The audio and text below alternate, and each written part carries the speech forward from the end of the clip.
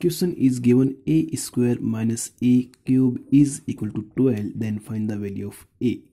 Here we can write this question in the form minus a square plus minus a cube is equal to 12, and here minus a square is perfect square number and minus a cube is equal to perfect cube number, and their sum is 12. So we split 12 in two number which sum is 12, and one is perfect square number and another is perfect cube number. Then we can write this 4 and 8. The sum is 12 and 4 is perfect square number and 8 is perfect cube number. So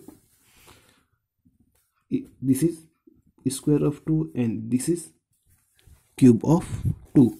Therefore minus a is equal to 2. So a is equal to minus 2.